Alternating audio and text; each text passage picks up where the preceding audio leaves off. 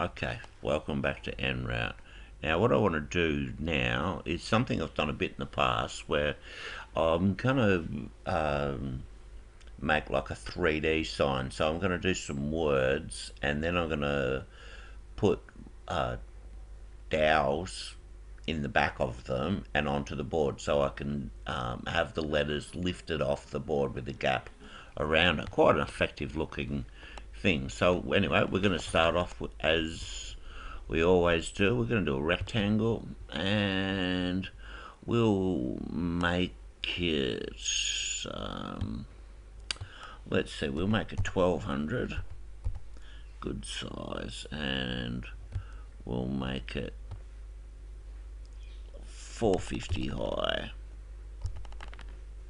Get rid of that extra 450 and apply. Beautiful. Okay, we'll close that. Now, just for the sake of everything, I'm just going to move that over because I'm that sort of person. And top left, I'm going to make it 20. And I'm going to make it 20. And okay, which puts me down in the size. So that there is the size of the board that my sign's going to be on. And now I'm gonna put some text. Now let me see, where's the text all gone? There it is. Right, and I'm not going to use Arial. Always use Arial, but let's see if I can find something a little bit better. What do we got there that looks something Bookman old? How good is that? And we're going to make it 300 high, which is not 300 exactly, but yeah, that's what we want. Righto, and we'll do, as my computer taught me, we're going to do Fred because the four keys are next to each other for no other reason. So I've got a squillion files on my computer called Fred. So we're going to close that down. And there we go. And I'm going to hit the old shift key so I can constrain it, which I've done. And there we go. That's how I want it to appear. I want Fred to be looking just like that. The problem is, to get that to happen, I've got to first position the dowel holes, and then I've got to cut the letters in reverse because I've got to put the dowel holes in the back. So, anyway, we're going to draw some circles. And I could do this differently because, you know, if I had a 10mm bit and I'm 10mm dowels, I could put them as drill points, but we're just going to do an engrave with 6mm, so 5mm radius, 10mm dowels, so we're good with that. And I'm going to put one here, and apply, and then I'm going to put one here. Actually, I better zoom in a little bit because I'm getting a bit, yeah, that's better. Now if I put one there, I'll put one here, and I learned a long time with these ones I need to put them around so I can pick them up. Doesn't matter where they go, but you know, you need to support the letter. And okay, we'll move that over. Whoops. And we're gonna put one here, here, here, here. Come back here. Now the E, that's pretty straightforward. Bang, bang, bang, bang, bang, and here. Right, so.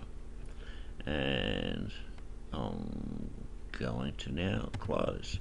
So let's just have a bit of a look see. I'll just wind him out a bit. and go across a bit.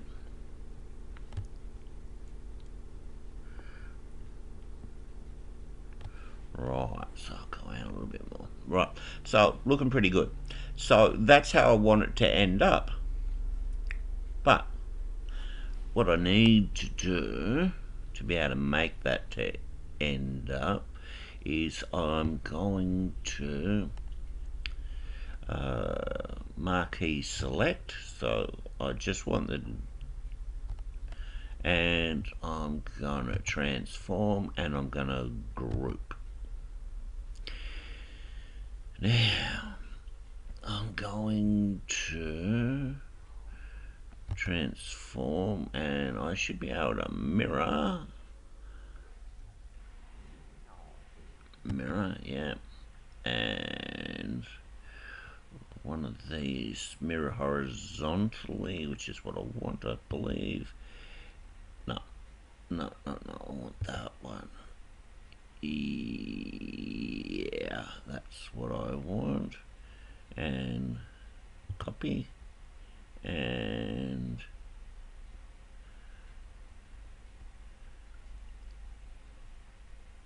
close. Ah, silly man. Right. Transform, mirror vertically.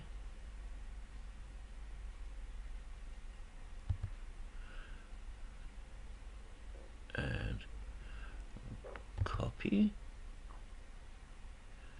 Yeah. And apply. There we go. Now, we want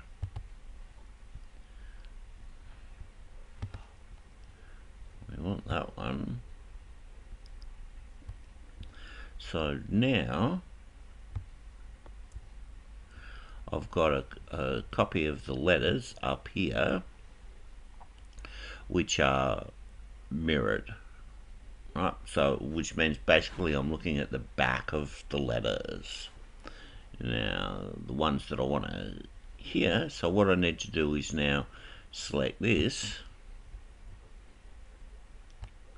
and there's a few things I could just say don't cut the letters when I do my toolpathing, because I don't want anything there, but I'll just, for the sake of the demo, what I'm going to do is transform, ungroup it, and then I'm going to select that, and I should be able to just delete that, and now I'm left with the dowel, so this board is going to cut it out. Right, have I got,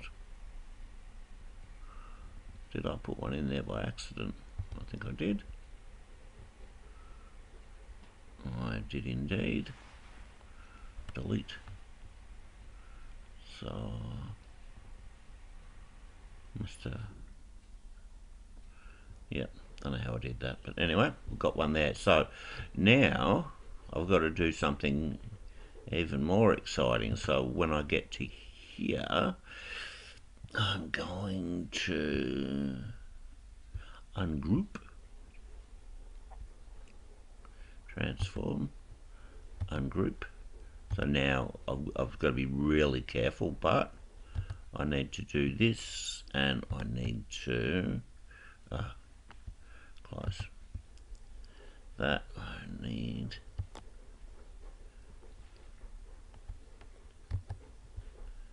that. I need to do this, and then that.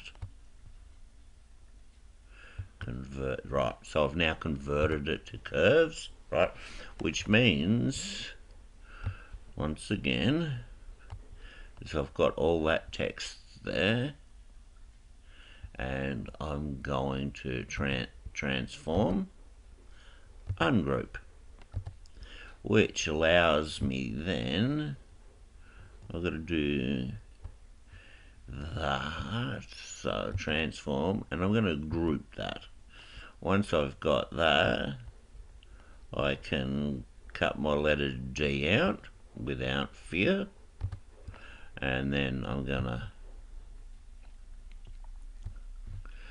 group that, so transform, group that, and then I can move the letter E, give me a bit of room around it, and then I'm going to, whoops, nearly got it wrong, so I don't want to pick up that wrong dowel, and then I'm going to transform, and I'm going to group, and then I'm going to move that over to there, so I've got plenty of room. Lastly, I'm going to transform, and I'm going to group, and then I'm going to be able to cut my F out. Okay, and when I've done it and everything is done, I'll be able to cut my dowels, put them in the board, and those letters will fit round there absolutely perfectly. Okay, thanks for watching.